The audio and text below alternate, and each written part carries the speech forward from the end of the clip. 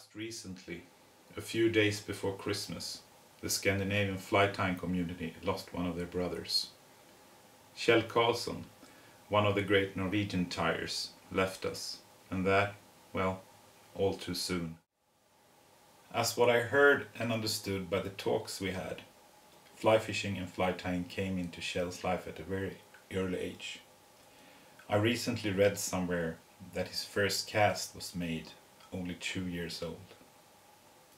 Fly fishing and fly tying was a great part of Kjell's life, but besides a great fly tyer, he was also a very well-known fine mechanic, creating parts for big names within the Norwegian motorsport. I tied with Kjell at a few fairs and we got to know each other. I really liked talking to him, he had so many stories to tell. At one of the fairs he showed me a really interesting caddis pattern, a really buggy one. But unfortunately we didn't have the time because I would really wanted to see and hear more about his pattern. So I started to do some research, and thanks to some of Kjell's closer friends I got enough information to do this little tribute to our friend. And by being a part of spreading the word of Kjell's fly, I feel that I somewhat is a part of securing that the fly tyers of tomorrow also can enjoy our friends' really interesting buggy little caddis pattern, the Ludvik.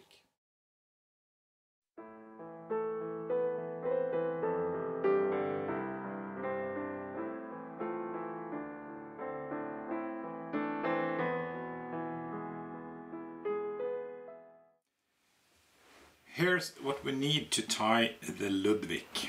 First, a good solid dry fly hook. I use the Partridge SUD2.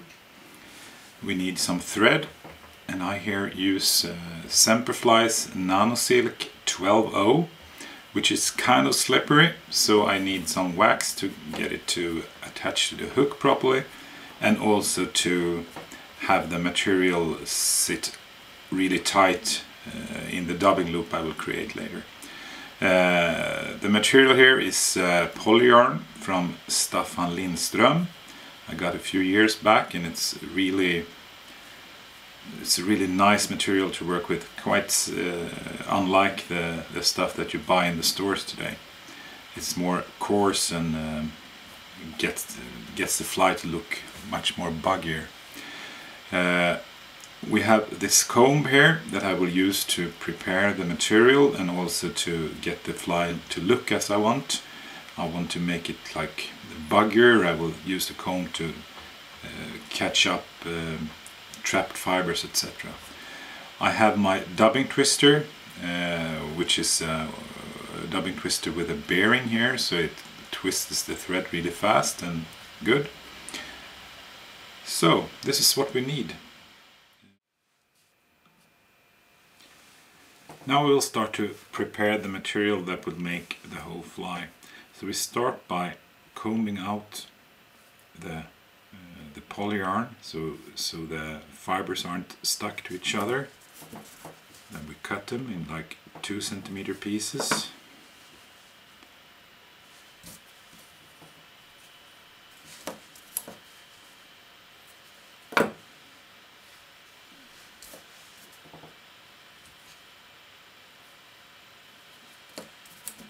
That, and this is tied on a size 12, so we need pretty much in material.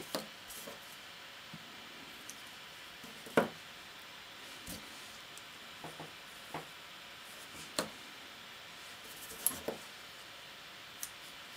we go, that will be enough, I believe.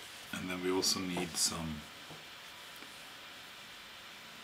brown for the thorax or head part.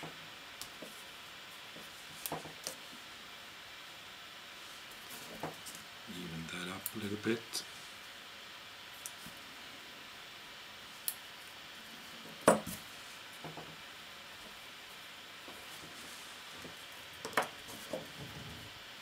There we go. And then I will position this hair on this piece of paper here. It's post-it with some with some glue on it so it stays there. There we go.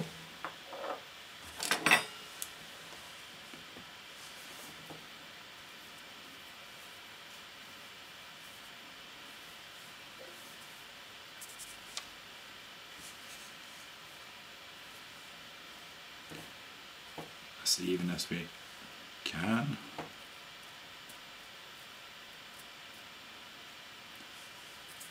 We try to not have any fibers laying over each other here, so that will give us some problems when we're going to spin it.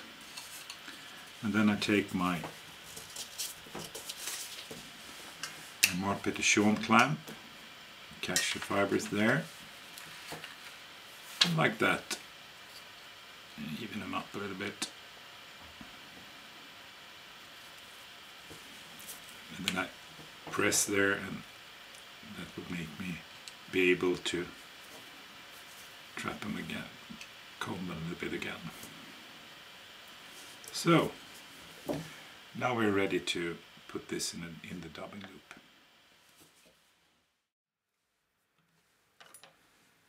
We start by attaching our thread to the hook.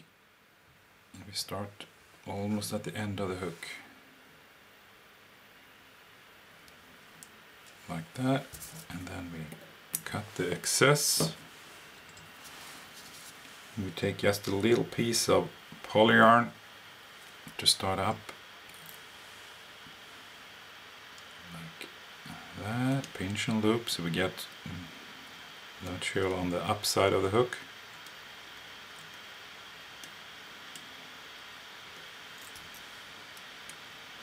And back again. And then we make a loop, and we close the loop by pulling a turn of thread around it, and then we transport the thread and leave it just behind the eye of the hook, like that. Cut that, and stuck that, and then I will use my loop twister and take the material inside the loop here, and I put the material like in the middle, like that, and then spin the twister. Please watch carefully so you won't trap the material as good as we can. Get it like straight fibers, so it gets like a really nice dubbing brush. Sorry, poly yarn brush.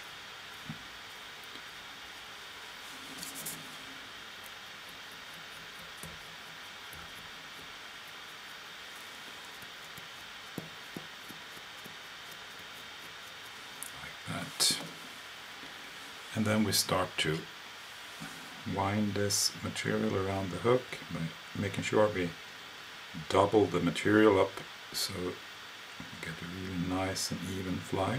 So start there. It's one turn.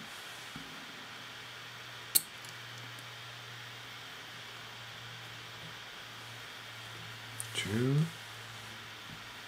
Just continue until we have filled the hook.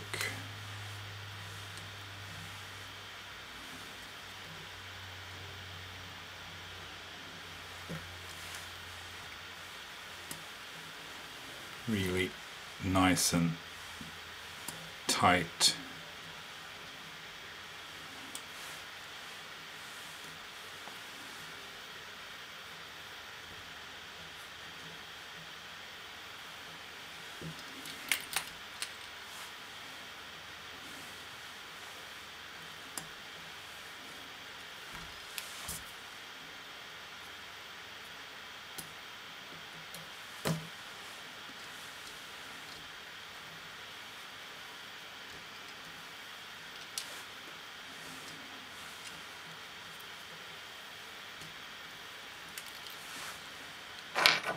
I will use my tweezers to just pull everything back a little bit so it gets even more tighter.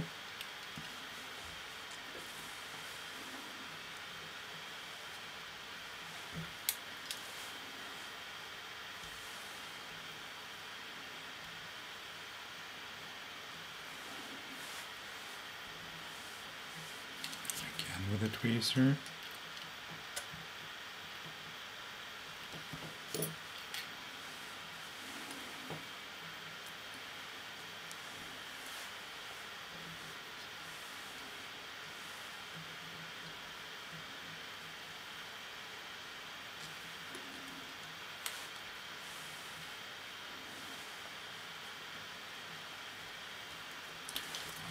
One last time with a tweezer just to sure so I can get everything as tight as possible here.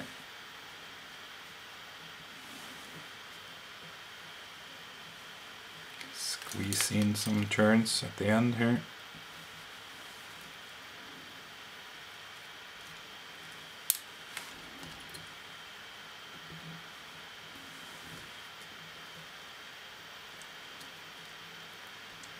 Now, one more and then I'm full.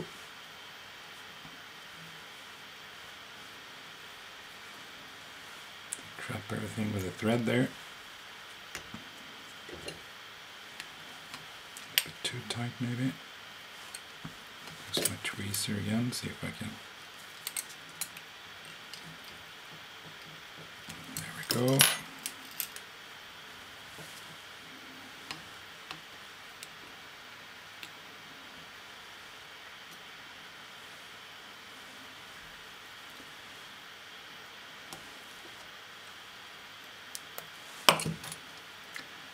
Go, pull everything back, a few turns there, and then a whip finish.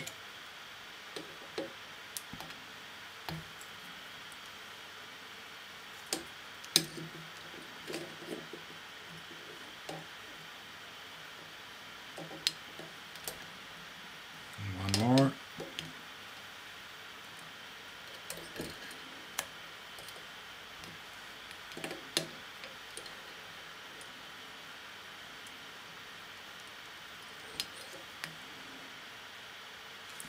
That. Then we cut the thread there. And now we cut the excess there, like that. And then we start to get all those fiber so they're not like twisted inside here.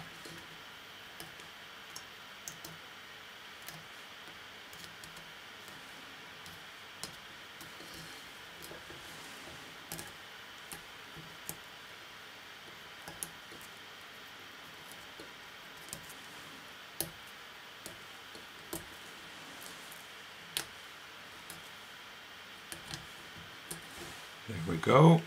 Now it starts to cut, and I always start on the underside of the fly.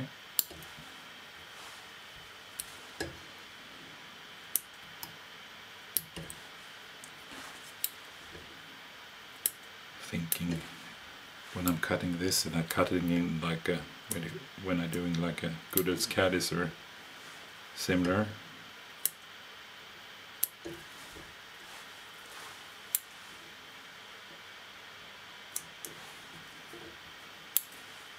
So here we have a pretty nice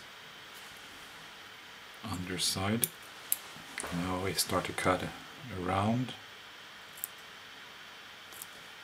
to get the shape of the caddis.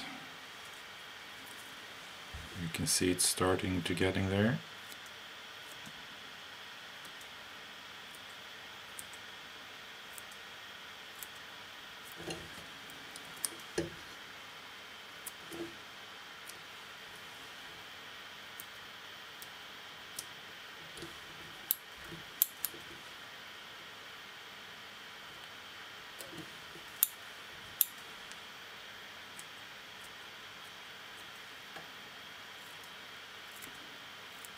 And then as you people who tie like good as caddis flies, you know, can be sitting clipping deer hair all night long, or in this case poly yarn. But I think I'm quite happy with that. But to make the finish of this, I have to turn it in the vise.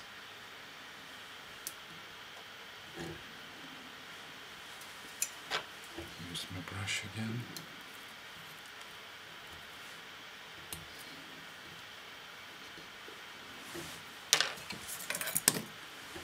I will also cut it a little bit from this angle.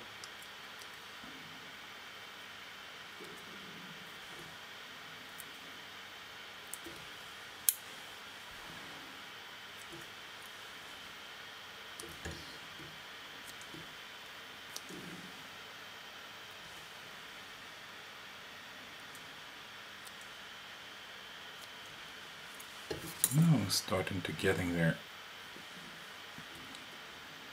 Turn it again.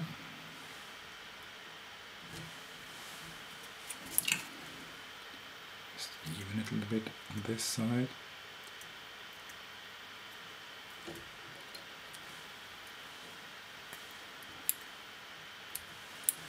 So, there we go. Kjell Karlsson's Ludvik. A really nice little poly yarn caddis that I believe, well, I haven't fished it, but I can tell just by looking at it that it is a really good floater and a very buggy, really nice little fly.